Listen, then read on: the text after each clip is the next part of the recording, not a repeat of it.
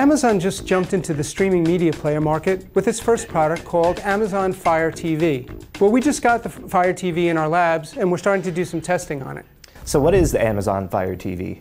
Amazon Fire TV is a tiny streaming set-top box that'll give you access to a lot of streaming services, including Netflix, Hulu Plus, and of course Amazon Video and Amazon Prime.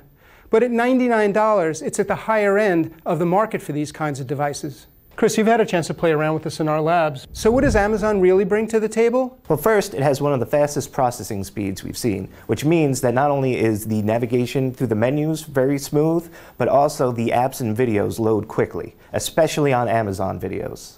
Jennifer Lawrence. It also has a voice search, which is a lot easier to use than that clunky virtual keyboard that you see.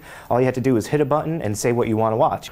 So Chris, I hear there's something for gamers as well. It's not available quite yet, but they will be rolling out a more advanced gaming platform. But unfortunately, to play these more advanced games, you're going to have to go out and purchase an optional gaming controller, which the Amazon one is like $40. You know, as a parent, one of the things that I liked is that they're rolling out this whole kids area called Free Time. And one of the cool things is that they have actually more extensive parental controls, and the kids can't leave that area unless they get a password. So how does Amazon Fire TV compare to some of the other streaming media players out there? The two biggest are Apple TV and Roku 3. Apple's always made the most sense if you live in Apple's world and you have lots of content in iTunes. Roku's really been great because it has tons of content.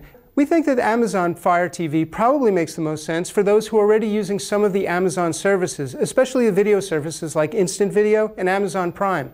And we also found that some of the unique features of the Amazon Fire do work best when you're streaming Amazon content. So how can I get my hands on an Amazon Fire TV? That's actually pretty easy. Just go up to Amazon.com and it's prominently featured there. If you're looking for a player, make sure you visit all of our streaming media player ratings at consumerreports.org.